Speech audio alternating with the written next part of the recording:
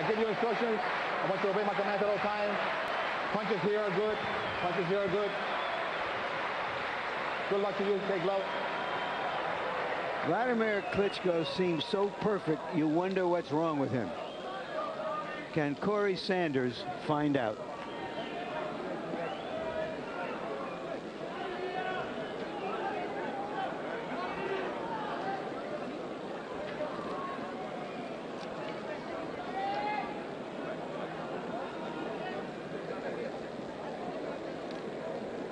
Many in boxing will not share that enthusiasm, Larry, until he produces more quick knockouts and appears to attack more aggressively. But Wladimir says, in the heavyweight division, you cannot take a risk. And against Sanders, he's fighting a big punch. And as you can see, the small ring doesn't really help Klitschko, but he likes to jump back after a punch and before a punch. He's aggressive, but he loves jumping backward. Good jab by Sanders, got in. And Sanders loves movement. Sanders loves his movement too, so you would like to see one get a little more aggressive to make this small ring work. Wladimir Klitschko, usually an aggressive jabber. As Corie Sanders lines up in his southpaw profile, it may be more difficult for Wladimir to get the jab in. Hard left hand by Corie Sanders moved Klitschko back to the center of the ring off the ropes. If Klitschko does have a bad habit, Larry, it is that sometimes he backs straight up with his head up against an attacking fighter. That's the kind of thing that could cause big problems against Sanders. Well, if you're tall like that, it doesn't matter because you can almost see over the top. It's the shorter guys backing up who get into a lot of trouble. You got the reach and height, you can do whatever you like. Sanders is holding his gloves high, which is how Ross Purity fought Klitschko. Kept his hands up. Made Klitschko punch a lot.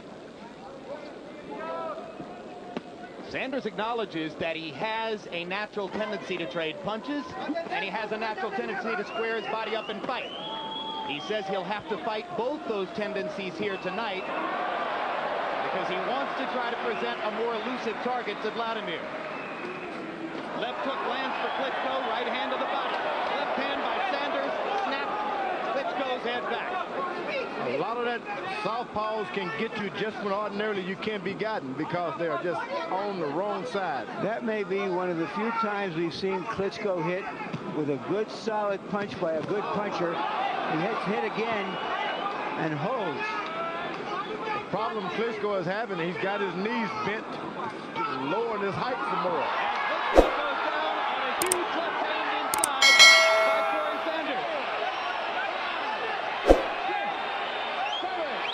And gets up at the count of 7. With his eye cut. And there's a cut over Klitschko's left eye, right on the eyebrow. Long time to go in the round.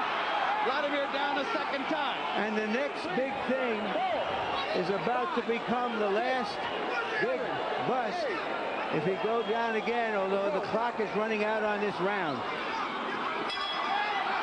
So Wladimir Klitschko is down twice in the opening round against Corie Sanders, and all of Germany holds its breath. And he wobbles back to the corner.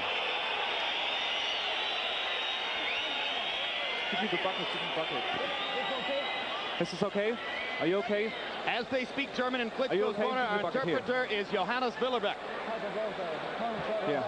Come on, go in there, boy. Be careful. Remember your training, boy. Remember all we practiced today. Keep this here. Hold this right here. This is okay. It's no problem. Open your mouth. Here are questions being asked. A perfect left hand asked of Klitschko. He's never been asked before. How does he deal with adversity?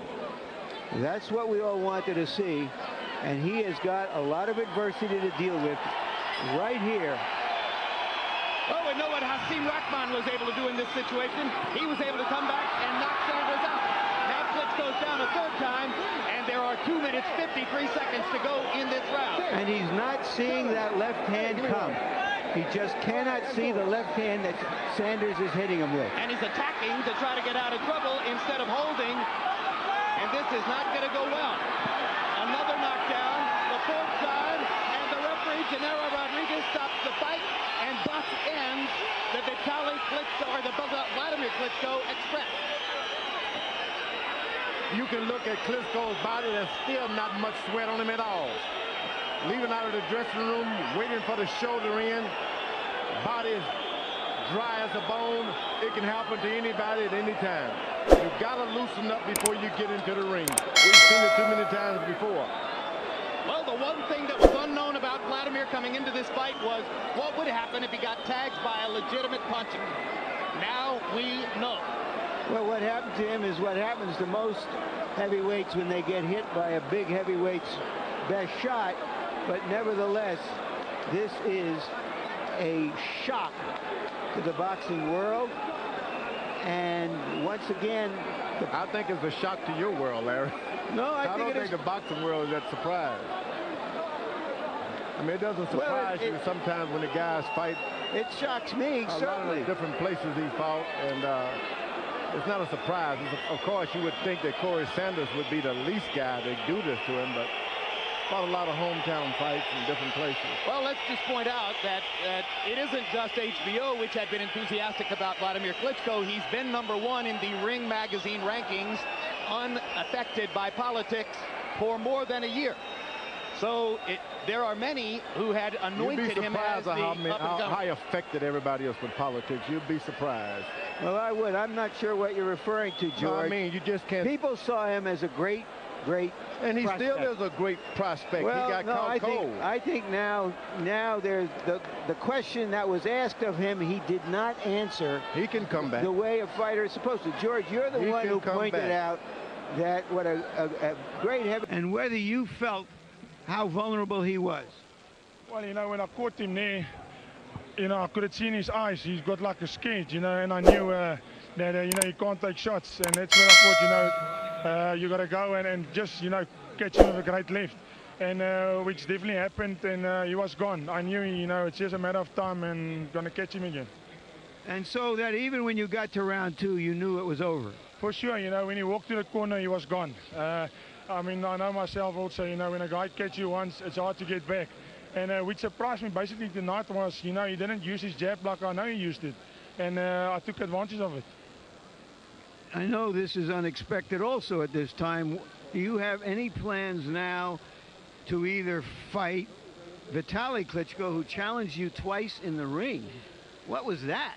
No, I don't know. In my opinion, I think he's a bad sportsman, to be honest, you know. You win some, you lose some, and he came to me and I'll take back and I'll get you back and all that because I beat his brother. So, you know, well, bad luck for him. He had the title and I'm not looking at him. Thank you very much. Again, congratulations, Corie Sanders. Thank you very much. Jim? And Wladimir Klitschko, following his crushing defeat, waited in the ring graciously. He, too, now stands by with Larry. Thank you, Jim. Wladimir, did you not take this opponent seriously enough? I take seriously enough, and of course I've product mistakes in the fight, and of course I have to analyze that in the future. And for me it means welcome to the boxing business, because all big champions was losing the fights, and so it's happening. And of course I will give my best, and I will have a rematch with Corie Sanders, and then I will show what I can do. Are you telling us that you have a rematch clause in your contract? Believe me, I will get the rematch. I have the right on that. All right.